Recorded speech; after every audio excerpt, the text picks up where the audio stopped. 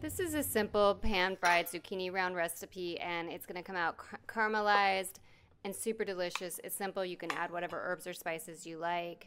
But we're going to start out basic. Three rinsed zucchinis. Zucchinis can be pretty gritty, so definitely rinse them. And zucchinis are kind of hard to slice because they're sticky, but the faster you go carefully, the easier it actually is. So you're going to cut these into about 1/4-inch rounds. Look for medium-sized zucchinis or small zucchinis. This is a pound, 3 medium, and that's going to fit in a 12-inch skillet really nice. But the less seeds, the less soggy it'll be. Some people like it soggier, some people like it crispier. I'm going to show you how to cook it sort of crispy on the outside and still like a little crunch on the inside, but the thinner you slice it, the more soggy it gets. So careful on that.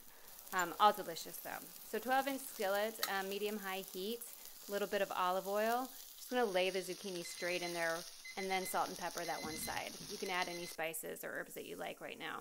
Set the timer for 2 minutes and just let it go undisturbed. This is a non-stick pan. I find it pretty forgiving to cook and clean with. You can use silicone tongs if you feel more comfortable with that. At 2 minutes, it's not done, so I'm going to set it for another minute. So that's going to go about 3 minutes.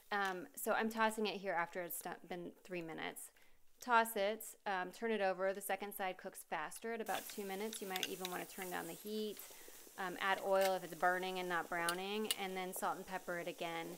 And so that's it. 3 minutes one side, 2 minutes the other side. Non-stick pan with olive oil, salt, pepper, any spices you like. It's also really good with pine nuts or Parmesan garnish. And if there's some that are burning, you take them out before, but then just pile them on. And if you like zucchini, this is amazing. I'm going to put a couple red pepper flakes on it, and that is it.